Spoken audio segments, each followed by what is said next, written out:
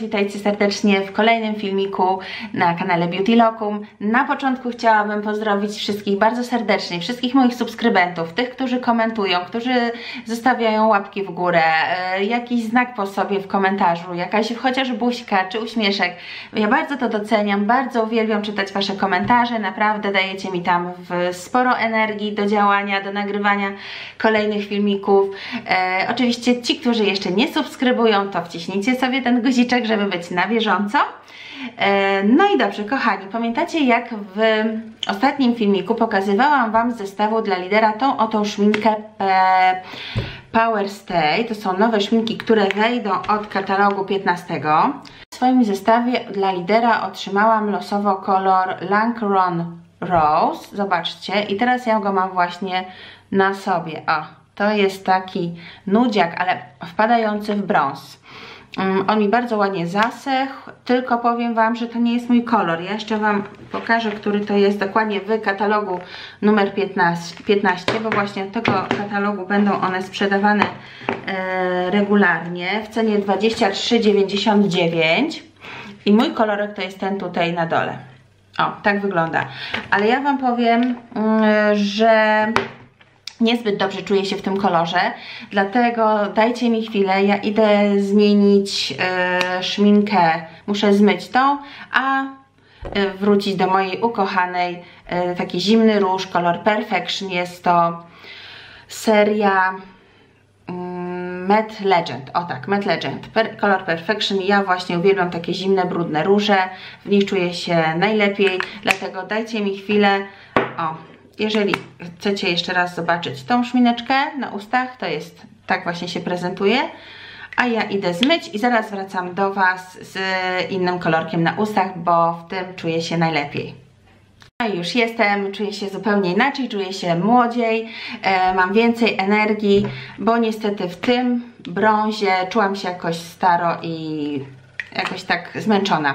Nie wiem dlaczego, nie wiem, czy też macie takie odczucie, ale to jest mój ulubiony kolorek szmineczki i właśnie ten najczęściej mam na filmikach.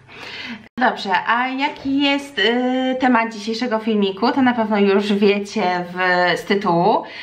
Mam dla Was denko i mam dla Was też pogadankę o tym produkcie.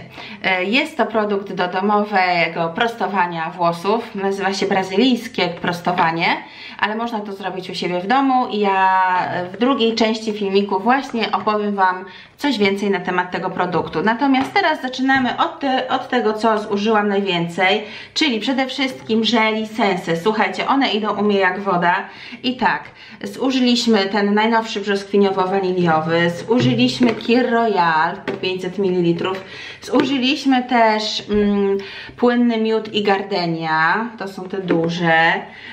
Zużyliśmy Lazy Days, ten mniejszy, 250 ml, o pięknym zapachu. Dobra, a teraz u nas pod prysznicem na wannie gości też cały czas ten miód gardenia, drugie opakowanie. One było naprawdę jakieś, dorwałam je za jakieś 5-6 zł przy okazji składania zamówienia. Tam na dole zawsze macie, słuchajcie, już prawie przy finalizacji swojego zamówienia macie jakieś okazje, jakieś wyprzedaże, nieraz nam się pojawiają, więc ja z tego sobie skorzystałam, kupiłam kilka opakowań tego miodu i gardeni. To teraz właśnie używamy. Natomiast jeżeli chodzi o mycie rąk, to też już Wam też zawsze mówię, że używamy tych dużych 720 ml opakowań z pompką. I tu zużyliśmy Garden of Eden 2 razy, bo one też jakoś z promocji je wyrwałam, też właśnie tam pod koniec składania zamówienia. One po 6,99 chyba były, czy 7,99 jakoś tak, czyli 2 te duże. Natomiast aktualnie zaczęliśmy używać tego Happiness. Jest to granat i frezja, bardzo ładnie pachnie, moja starsza córka zwłaszcza uwielbia. Kładzie sobie kilka pompek na rączkę przy okazji każdego mycia dłoni, więc no, bardzo mi się to podoba, bardzo ładnie pachną te żele, ale to już wiecie, że ja jestem fanką tych żeli. Ok, więc to tak, zużyłam krem do stóp, ten w takim XXL rozmiarze. On normalnie jest chyba fioletowy albo niebieski, tutaj miał jakąś zmienioną szatę graficzną i to jest ten duży, 150 ml aż. To. A teraz, wczoraj sobie właśnie wzięłam do stóp ten z Nail Spa, z Planet Spa. Jest to krem z masłem I-sza i do rąk, i do stóp, wzbogacony parafiną, także też fajnie nam nawilża stopy, bardzo ładnie rano są gładziutkie i to jest duża pojemność, 125 ml i możemy tutaj przy okazji na noc sobie i ręce, i stopy smarować. O, nie musimy później wychodzić z łóżka i myć rąk, także to jest 2 w 1 do rąk i do stóp. Super. Bardzo mi się dobrze go stosuje, ale oczywiście jeszcze zapach jest fantastyczny. Ja uwielbiam takie właśnie słodkie zapachy w kosmetykach. Ja tutaj czuję po prostu irys. Irys albo krówkę, o, albo jakieś toffee. To, bardzo przyjemnie.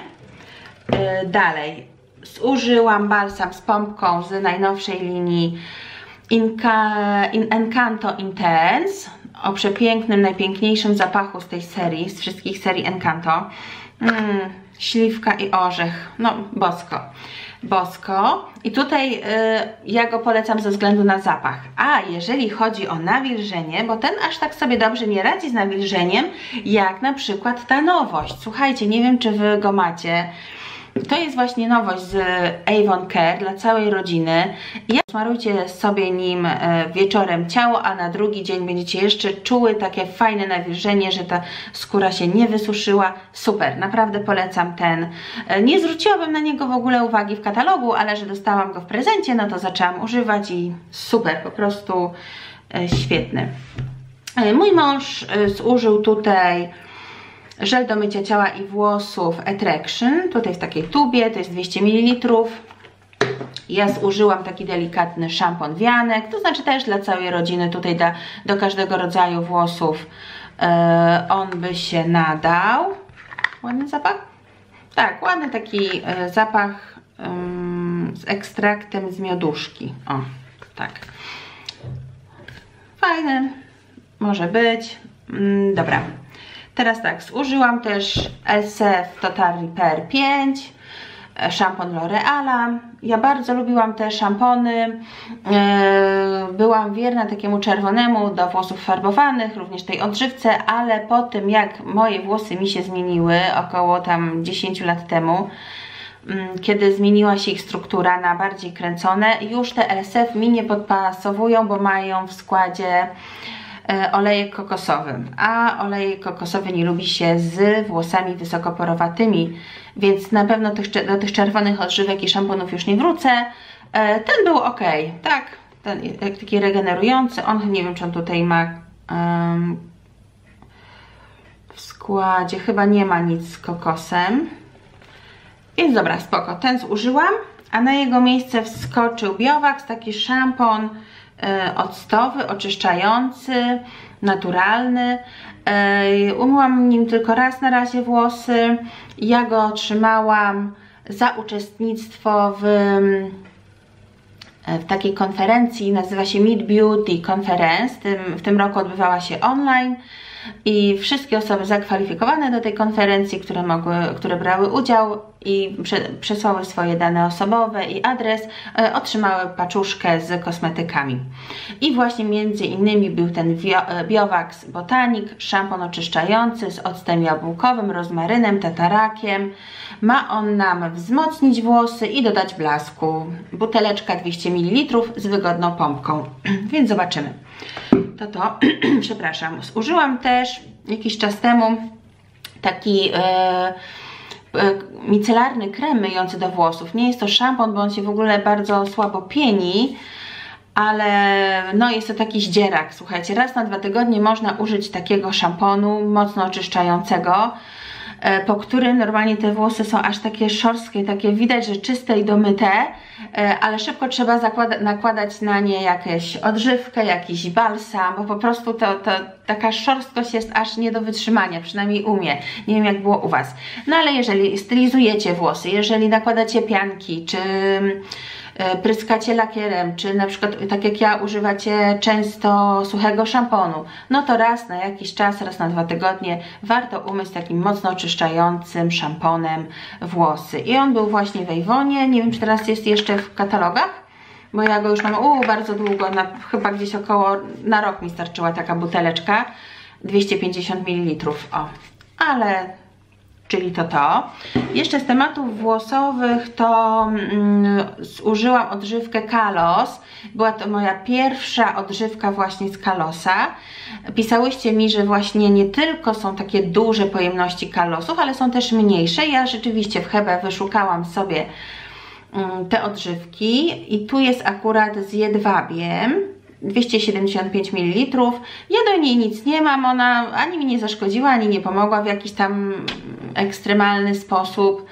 Zmieniłabym tylko zapach tej odżywki, bo kojarzy mi się z takimi tanimi, starymi, takimi perelowskimi salonami fryzjerskimi u jakiejś tam pani Krysi. Tak kiedyś wydaje mi się, że pachniały te produkty, których używały właśnie stylistki fryzur w latach 80., 90. I właśnie ten zapach, nie kupiłabym jej ze względu na ten zapach. O, to. I jeszcze włosy. Planet Spa, taka oliwka z oliwek do włosów. Powiem Wam, jak ja to stosowałam i gdzie ja to w ogóle wyczaiłam. Oczywiście jak zwykle na tych wyprzedażowych stronach w klubie Avon, tak? Jeżeli się zapiszecie, jeżeli macie swoje konto w klubie Avon, to przy okazji składania zamówienia jakieś takie właśnie fajne oferty Wam się pokazują. No i mi się kiedyś to pokazało za 3,99 ten olejek, 60 ml, więc ja go wzięłam, a spróbuję sobie. Słuchajcie, i jego najpierw trzyma się, rozgrzewa w ciepłej wodzie. Ja na przykład jak brałam kąpiel, to wkładałam go sobie tam do wanny, on się rozgrzewał i wtedy później na włosy. I trzymałam jakieś 10 minut, później normalnie myłam głowę i rzeczywiście te włosy były tak jakoś fajniej odżywione, lepiej wygładzone, tak wydaje mi się po takim olejku. Nie wiem, czy miałyście, czy używałyście. Bardzo ładnie to pachnie. O. Nawet na kilka sporych aplikacji on się przydał, te 60 ml. Nawet nie wiem na ile, ale około 7-8 razy na pewno z niego skorzystałam. Także no, fajne cacuszko, za 4 zł warto wypróbować. Dezodorant, no to też kolejny, już ostatni, tym razem, ostatnie opakowanie tego dezodorantu On Duty, który w lato w ogóle się nie sprawdzał. Teraz kupiłam sobie chyba jakiś Garniera, mam na półce w łazience, ale ten też jest wykorzystany, można już wyrzucić. I jeżeli chodzi o odżywki, to tą zastąpiłam teraz Herbal Essences odżywką z olejkiem Moringa. Ja już ją kiedyś miałam, ona bardzo ładnie wygładzała włosy, miałam ją w zestawie z szamponem, teraz mam tylko samą odżywkę i właśnie lubię ją właśnie za wygładzenie włosów. Na moich puszących się włosach ona się fajnie sprawdzała, więc polecam. No i właśnie, jeżeli chodzi o puszące włosy. I jeszcze słuchajcie, teraz zrobiłam sobie malowanie odrostów, bo już nie mogłam patrzeć na tą siwiznę moją i 2 dni temu wróciłam do mojego ulubionego koloru, ulubionej farby Preference i to jest popielaty blond Iceland, ale mam go tylko tutaj na odrostach, nie malowałam, nie mordowałam całych włosów, no to.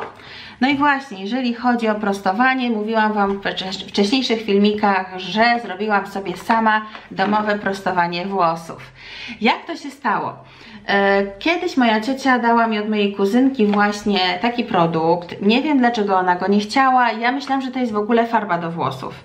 Ale później, jak ja się wczytałam, patrzę, że to jest jakieś I-sza do Brasileno, mówię, co to jest? Wczytałam się, a jest to produkt do prostowania domowego, keratynowego włosów.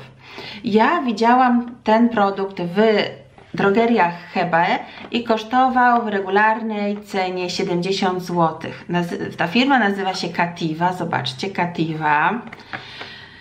No i stało to u mnie, stało kilka miesięcy, patrzyłam się na to, zabierałam się do tego jak pies do jeża, ale w końcu mówię, dobra, miałam takie sobotnie wolne popołudnie, dziewczyny zajęły się jakoś sobą, także mówię, dobra, wyciągam to i próbuję. No i zobaczcie, no otworzyłam i to całe opakowanie, powiem wam, składa się no, z kilku takich różnych tutaj produktów. Ja je wszystkie wyjmę i pokażę. Tak. Pierwsze co, jest tutaj tak, jest tu ulotka, były dołączone rękawiczki, ulotka jest w kilku językach, w polskim również. Zobaczcie, była tu tak, saszetka szamponu, ten główny produkt do keratynowego prostowania, był dołączony pędzelek do rozprowadzania i była odżywka i szampon do mycia włosów już po zrobionym prostowaniu. O, tak, w takich małych buteleczkach. No właśnie, i tak, ja wam to wszystko teraz po kolei powiem. Dokładnie tak, trzeba było umyć 2 razy włosy tym szamponem. Tutaj ma keratynę i olejek arganowy. I wysuszyć te włosy do sucha. Czyli po dwukrotnym umyciu. Miały być czyste i miały być dobrze wysuszone. Nie mogły być wilgotne, więc okej, dobra, więc stałam i suszyłam, żeby były suche. No dobra. Co później? Później trzeba było nałożyć ten produkt. Ja już wam zaraz go pokażę, jak on wygląda, bo nie całego go zużyłam. Jeszcze tutaj trochę jest, zobaczcie. Taka maź. O, wyleciało, sorry. Sprzątnę to zaraz. Taka maź, przyjemny zapaszek nawet. I trzeba to było podzielić sobie włosy na jakieś tam na środek, czy zrobić przedziałek, jak to chce. I zacząć to nakładać pędzelkiem.